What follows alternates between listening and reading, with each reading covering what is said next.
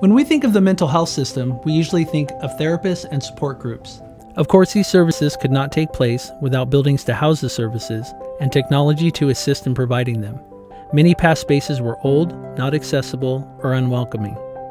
Capital Facility and Technological Needs, or CFTN funds, help build physical capacity and improve service sites as a way to improve the system.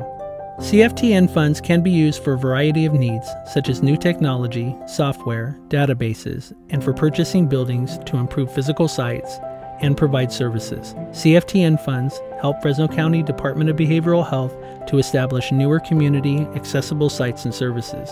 CFTN has specific regulations on how funding may be used to keep property, technology, and buildings up to date. For more information, visit fresnomhsa.com.